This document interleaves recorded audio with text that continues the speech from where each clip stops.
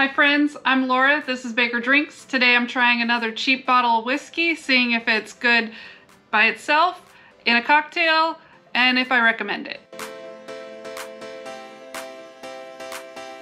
So today I'm trying, for the first time ever, Evan Williams Bottled & Bond. I hear it's great. A lot of people call it the white label, but I've never had it before.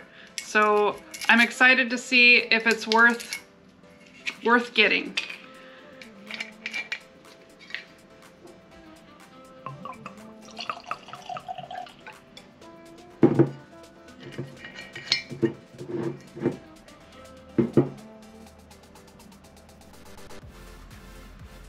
It smells okay.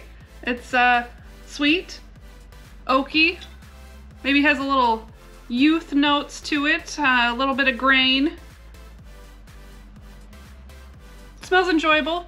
It just smells like an easy sipper.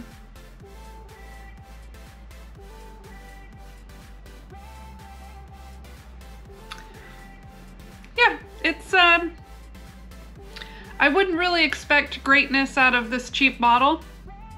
It's okay. I know there's a lot of people that like it. I don't know. I don't think I'd be grabbing for it in a neat, but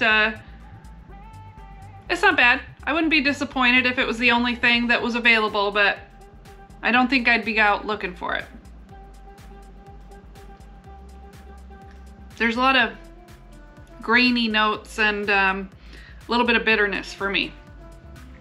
So just like last time, I'm going to take a cocktail recipe from their website, see if it's better that way, see if I like it that way. So the Evan Williams website has a cocktail that they recommend for this bottle, and it's called the Horse's Neck. This one looks simple enough that I can do it.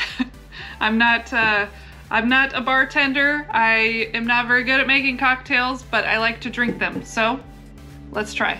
Okay, so this one calls for it just being in a glass filled with ice. I figured I'd take a fancier glass, make it look nice.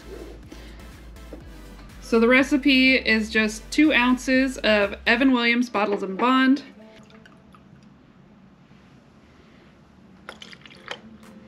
Don't mind me spilling. Like I said, I'm not very good at making cocktails. Oh, a little bit of spill again.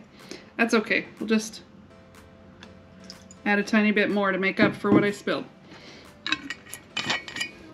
And then it just says it says to have the lemon peel in the glass like I already do, and then it says to fill with ginger ale.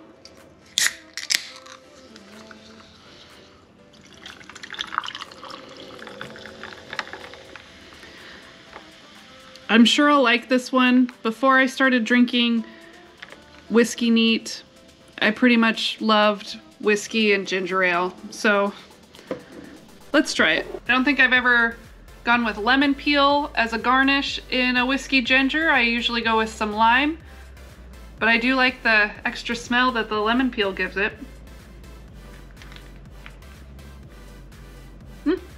That tastes delicious.